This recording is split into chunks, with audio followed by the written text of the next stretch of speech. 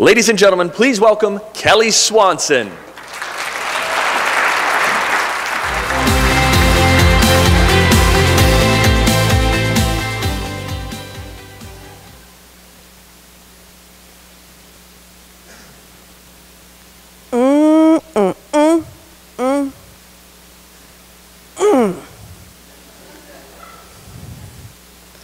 Look at all these people staring at you. They're waiting for you to say something that's going to change their lives. Probably shouldn't have had that third margarita.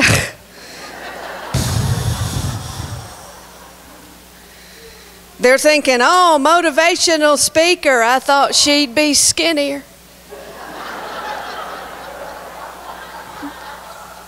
Yeah, so did I. According to last year's New Year's resolution, at this point, I was supposed to have lost 30 pounds and have buff arms. Instead, I'm pretty sure my muffin top just had twins.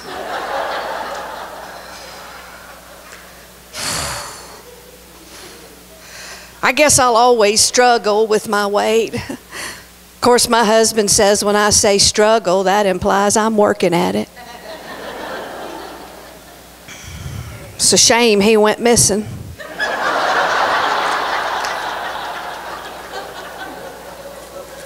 I'm struggling to find him.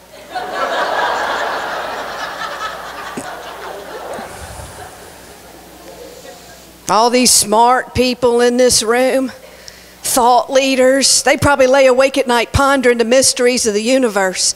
I lay awake at night wondering what happens to their tattoos when big people lose weight.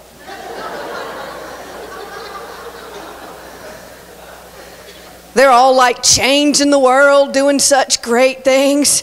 All I can think about is my friend still waiting for me in the lobby? Her name's Chardonnay. She's a good friend. She was friends with my mama first. She's the reason I had kids. Everybody's wondering, well, say the right thing, do the right thing. All I can look at is, gosh, did I draw my eyebrows on straight this morning? Last week I was sleepy, woke up, drew one a good inch higher than the other. Had to walk around all day looking suspicious.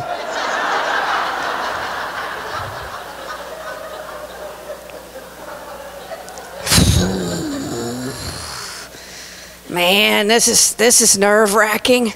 Being up here, it's like high school all over again. Pick me, and nobody ever picked me. High school, I remember that. I remember one of those members-only jackets, and the kind that actually said members only on it, not the Sears version that said we all belong.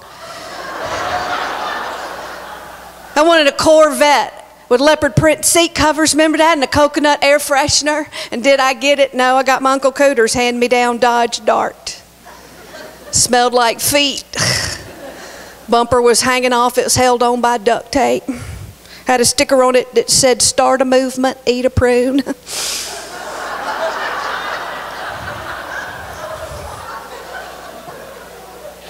What if this is like high school all over again? And they don't like me here any more than they liked me then? What if once more I'm the weird one in the room, doing things a different way? How am I going to stand up and stick out among all this competition in this crowded market? How am I going to get up here and do something more than just giving them 47 tips they could have learned on the internet without ever leaving their house in a day of information overload? How am I actually going to get their attention in a lasting way that changes their perspective? How am I going to get them to pick me? Come on, Kelly, pull it together. You're going to write a story that says you failed before you've even started. Is that how you're going to play this? Why don't you give yourself a little bit more credit? Because you know that in every success and every failure in your life, it started with a moment like this. A moment where you looked in the mirror and you got to make the choice into the story you were going to write about yourself, about your boss, about your brand, about your customer. And you know the story you write becomes the life that you live. And if you want to change your life, girl, you need to change that story. So you put your big girl panties on and you smile. Is that another hair growing out of my chin? I'll get another one, I can braid them. So come on, you smile and you change your story because you got something to say and it matters.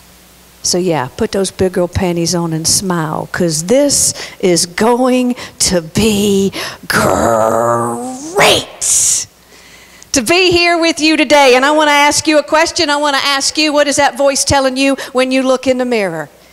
What is it telling your employees? What is the story you are writing about the people that you serve, about your brand? And even more important, why do you care? Because according to the latest Gallup poll, 70% of the people are disengaged in the workforce. And if it goes unchecked, they're calling for in the next 5 to 10 years for it to go up to 85%. That means while we're sitting here working, 85% of the people out there have checked out. That means they have quit. They just haven't left yet.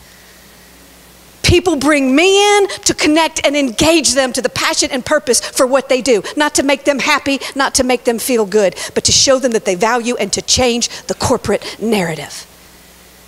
And I love my job. And they're not just disconnected on the inside. They're disconnected from people all around them. Employees don't trust leadership. Customers don't trust institutions. Consumers don't trust buyers. We don't have a leadership customer service team building problem. We have a trust problem, which means we have a connection problem. And I speak about how we can master the art of connection and create those remarkable experiences. I learned that, 20 years ago when I was appointed to be on a vision casting committee at my church. Okay, I wasn't appointed. They bribed me. We were to create a vision for growth.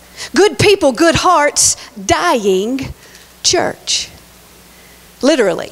When you got more funerals than baptisms, you got a problem. Hence the need for a vision casting committee. Because in all the years of their existence, this little church had done nothing to retract, attain, and engage new members. And they had done nothing to stay relevant in the community in which they served. In an economy that had completely shifted around them, they were playing in a new playground, the same old game. Hence the need for a new vision.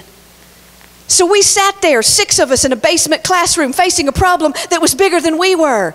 Creating the vision wasn't the problem, casting it was. We knew we couldn't get up there and just tell them what to do. These were our respected elders, a long history and emotional investment in this church. We knew we had to do more than that. We couldn't just tell them what to do or tell them what we had to sell. We had to get past the crossed arms because people don't want to be told what to do. We had to go from manipulating to motivating, from communicating to connecting, from telling them what to do to actually making them want to do it. And if you think about it, every single one of us in this room is in that same position. We're selling something. In every job, in every platform, no matter what our industry, we are all storytellers of our brand. We are all in the business of persuasion. And so how do we go from telling people what they need to do to making them actually want to do it? If we're all salespeople, the cardinal rule of sales is that people buy from people they like, trust, believe, and feel like they know. That's not about intellect, it's about emotion. That's not about your data, it's how you wrap it. That's not just about what you do with your customers or your team or your market. It's about the emotional experience that you create. You need a Trojan horse. It's what we learned on our vision casting committee. I don't have time to go into the whole story. You know it already. Remember the Greeks and the Trojans, they were fighting in that battle and the Greeks were waving around their swords and they're fighting by brawn and they're losing. So they're like, you know what? We need to use our brains instead. So we're going to send in that present. Remember that present, that big old wooden horse up on wheels? They send it rolling on in there. And you know what's inside that horse? Bunch of soldiers. They pop out in the battle, win the war. And why am I telling you all this? Because the term has forever become known as a strategy, a Trojan horse, to get into your opponent's safe place. Story, as we learned in that little vision casting committee, is your Trojan horse. I have spent my life studying it. How do we create those connections, even when you don't have time to tell a story? How do we get everybody to buy in? And if you want to find out what happened in that little old church that forever changed their direction and changed the course of my life and career, then I would be happy to finish the story. But if you don't mind, for now, I got to go. I got a friend waiting for me in the lobby.